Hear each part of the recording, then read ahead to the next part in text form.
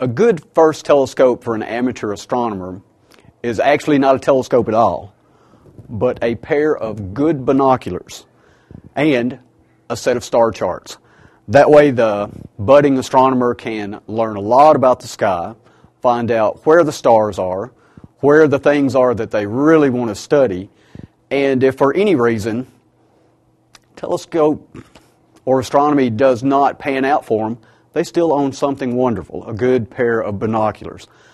If they do stay with astronomy, these will serve them for years and years and years. There's never a night when the sky's out and it's very clear that a pair of binoculars won't be a wonderful addition.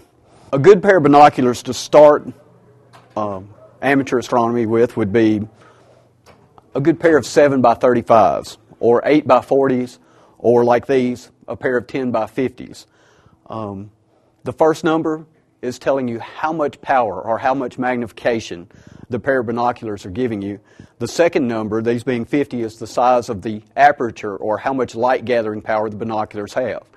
So the greater the numbers, the more you'll see at night, the better they are.